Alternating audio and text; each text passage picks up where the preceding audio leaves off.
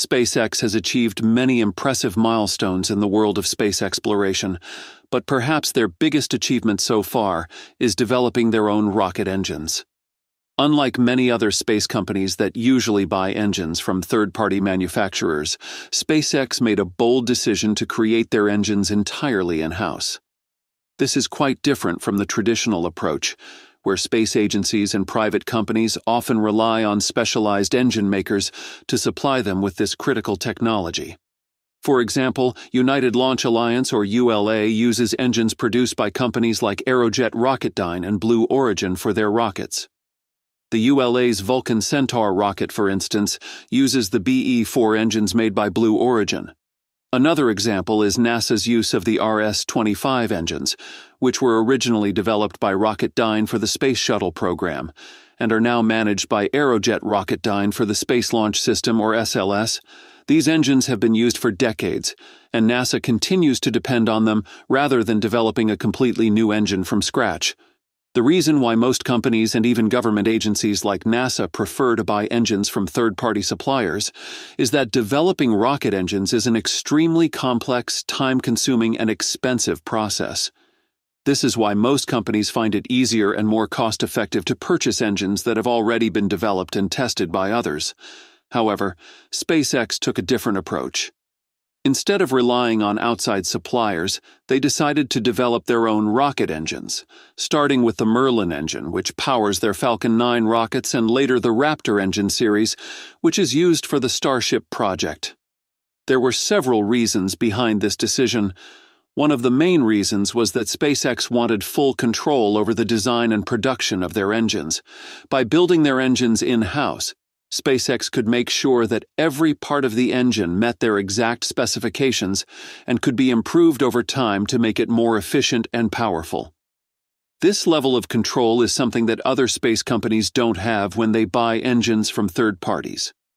Another important reason why SpaceX chose to develop their engines was to reduce costs. When companies buy engines from other manufacturers, they have to pay a high price, and this cost adds up, especially if they need many engines for multiple launches. By building their engines themselves, SpaceX was able to lower the cost of each launch significantly. This has been a big part of why SpaceX can offer much lower prices for launching satellites and other cargo into space compared to other companies. The ability to develop their engines in-house has given SpaceX a huge advantage in the industry, allowing them to launch more missions at a fraction of the cost. However, SpaceX had much bigger plans. They knew that to reach even larger goals, like sending humans to Mars or launching very heavy cargo into space, they needed an engine that was even more advanced, powerful, and efficient. This led to the development of the Raptor 3 engine, which brings many improvements and could greatly change how space travel is done. This new engine isn't just a small upgrade. It offers significant changes that make us wonder what SpaceX might be able to achieve in the future with this new technology. One of the main challenges in developing a rocket engine is mixing the fuel with oxygen in just the right way, so that the engine can burn the fuel as efficiently as possible. This process has to happen at extremely high speeds, with a huge amount of fuel being pumped into the engine every second. If this process isn't controlled very precisely, the engine can overheat or even explode, which is why designing and building engines is so difficult and risky. It's estimated that up to 70% of the cost of a rocket is because of the engines. First, the materials used to make rocket engines are very expensive. The inside of a rocket engine gets incredibly hot, often reaching temperatures of more than 3,300 degrees Celsius. At these temperatures, regular metals would simply melt, so engineers have to use special metals called superalloys that can handle the heat. These superalloys are not only very costly but also hard to work with, which makes building the engine even more expensive. Another reason why rocket engines cost so much is that they have to work under very high pressures. When the engine is running, the fuel is pumped into it at a pressure of more than 300 times the pressure we feel at sea level. This means every part of the engine has to be incredibly strong and carefully made to make sure there are no weak spots that could break. Even a small flaw could cause a major failure, so each part has to be manufactured with extreme accuracy. The Raptor 3 engine also uses a fuel called methane, which is different from the fuels used in older rocket engines. Methane has some advantages, like burning cleaner and allowing the engine to be reused more times. However, using methane also makes the engine more complicated to build.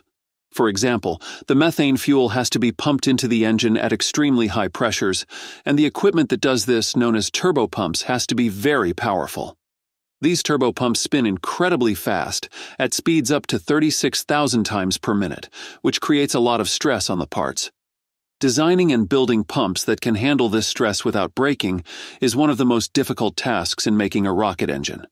To make the Raptor 3 engine faster and cheaper to produce, SpaceX uses 3D printing technology. 3D printing allows them to create complex engine parts more quickly than traditional manufacturing methods. This means they can build the engine with more precision and at a lower cost. 3D printing also helps them produce parts that would be very hard to make using other techniques, making the whole process more efficient. This efficiency is important for SpaceX, since they need to build a lot of engines for their frequent launches. One of the most important improvements in the Raptor 3 engine is that it's designed to be simpler, with fewer parts than the earlier versions like Raptor 1 and Raptor 2. Fewer parts mean there are fewer chances for something to go wrong, which makes the engine more reliable during space missions. Musk often says that making things simpler is the best way to improve them. And that's what SpaceX has done with Raptor 3 by removing unnecessary components and designing it in a way that's more efficient. SpaceX is planning to use the Raptor 3 engine in their future Starship missions.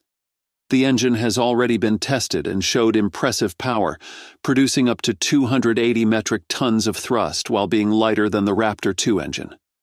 However, SpaceX is still running more tests to make sure the engine is ready to be used in real missions. Once it's ready, Raptor 3 will replace the older engines on SpaceX's rockets. In the long run, Musk wants to increase the power of the Raptor 3 engine even more, potentially reaching 330 metric tons of thrust.